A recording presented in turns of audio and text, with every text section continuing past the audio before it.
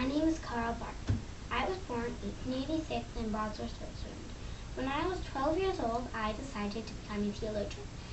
By the time I died in 1968, I was the most famous theologian in the world.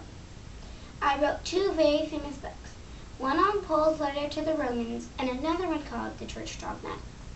The one to the Romans was so important that I was offered a job teaching theology in Germany.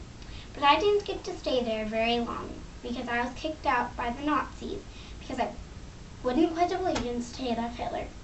So I returned to the University of Basel and spent the next 35 years of my life writing the Church Dogmatics.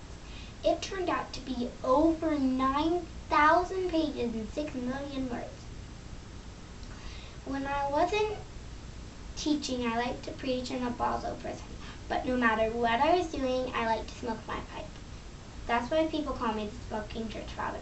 In fact, some of Karl Barth's very own tobacco is in the pipe that I'm holding right now. So remember, Jesus loves you and keep your pipe lit.